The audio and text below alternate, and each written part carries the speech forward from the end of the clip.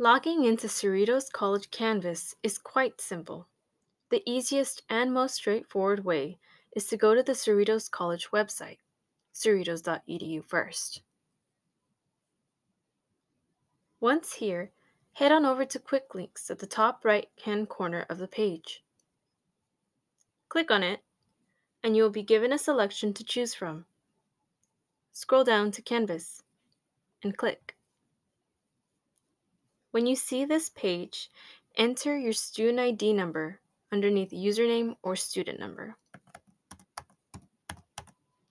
And underneath password, type in your 8-digit date of birth, the month, the date, and the full year.